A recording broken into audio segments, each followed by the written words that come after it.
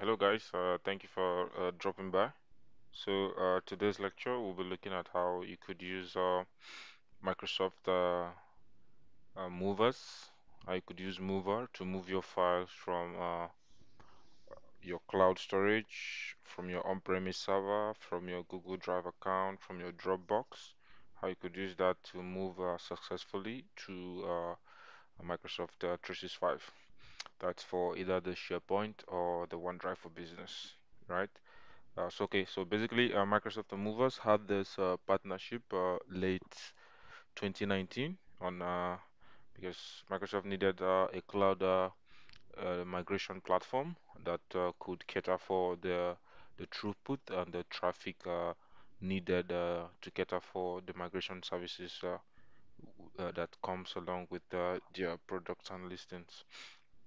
Right, so you could take out time and visit the site mover.io, so you could read up on all you need to know about movers, right? So just to go down and show you the list of connectors that they support.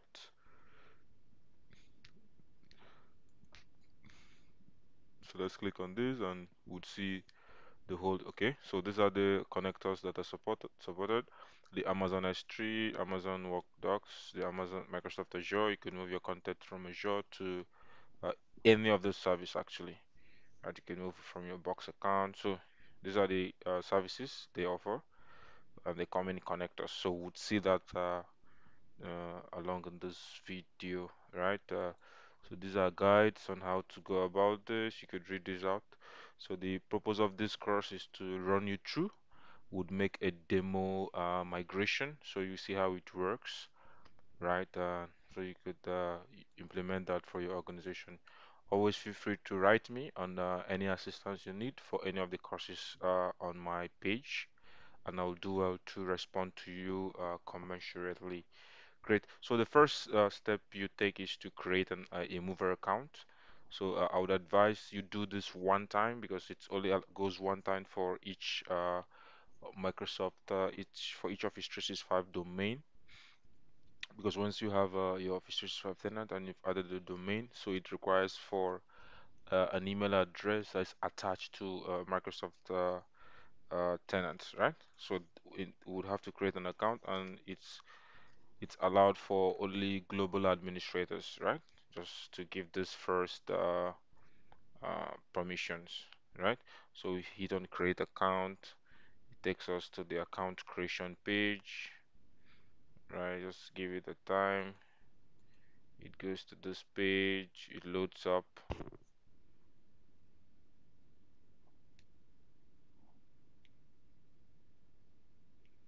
Okay, it asks for an email address, so we put in our corporate email address.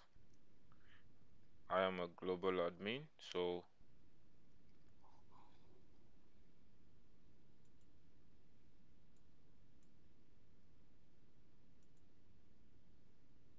okay, it asks for a password. I give it the password. It asks for a company name. You put in your company name here.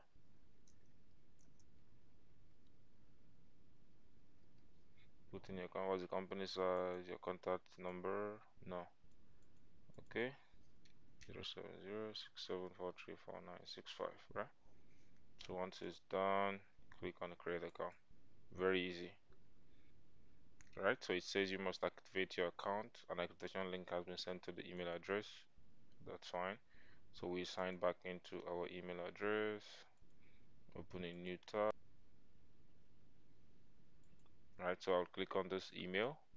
I'll see the activation link here.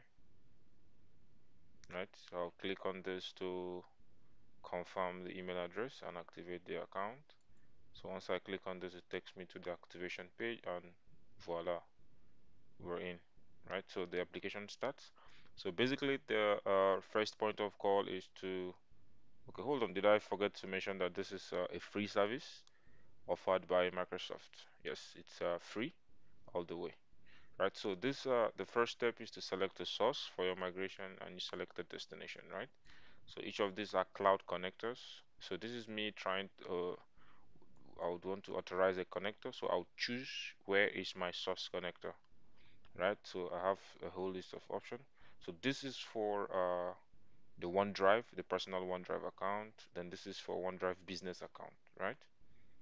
So these are OneDrive or SharePoint. This is for SharePoint sites. And this is if you have a Google Drive account, a G Suite account, a Dropbox, right?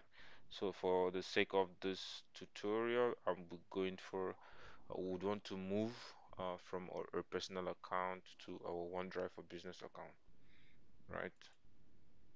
So let's authorize this. So authorizing this means you would need to sign in, right? Put in sign in. You have to sign into that Microsoft account that you need access to. So this is the account. Okay, this is the password for my account. Okay, access your account. Just authorization. Yes, you need to authorize this action. Great. Yes, no problem. Great. So this connector has been. So I would see the list of files in my OneDrive. Right. These are the files I would want to move over here. Right. Select the destination. Right. I'll need to manage this. Create authorize new connector. Select my business account. Right. Select authorize for business single user. Authorize to require sign on. I think I'm already signed into my business account. Okay, so this, right, sign in. Great. So the two connector, the source and destination account, right? To this permission requested, you're gonna the application is not published, blah blah blah. So I'll consent on behalf of my organization. I can either leave this or check it. So but I advise you check this as a global admin. So it makes it easier for other admins to perform the same action. Right, so you once this is authorized, it links up to the movers app. It goes back to the source and destination page, so you could make your right. So the next step, so great. So this is where I'm moving these files to here, right?